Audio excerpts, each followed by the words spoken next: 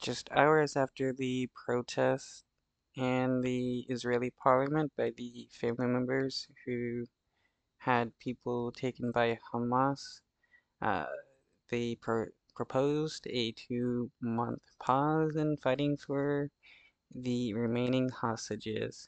It looks like protesting does work.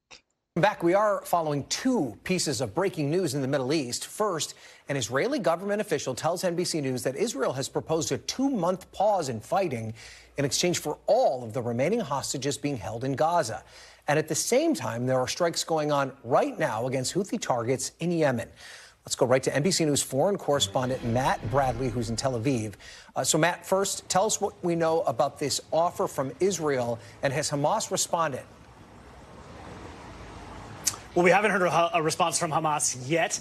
We understand that this is something that was agreed upon about 10 days ago by Israeli officials. So we haven't heard from Hamas. It's unclear what they're going to say because, remember, these negotiations have been stalled for months because Hamas wanted to see a complete ceasefire if they were going to release the hostages.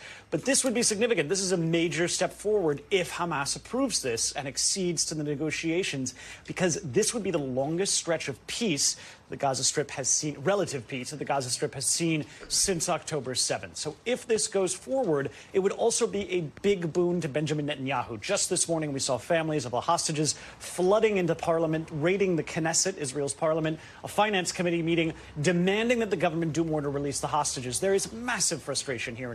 Well, it may slightly boost his approval ratings, but his approval ratings are abysmal. In Israel, that these 100 or so hostages that are still in Gaza have not been released despite months of blistering fighting that has now killed more than 25,000 Palestinians, most of them civilians. So again, this would also kind of restrict Israel's movement here, because Israel has said that the part of this deal would involve redeploying Israeli forces outside of the main population centers in the Gaza Strip.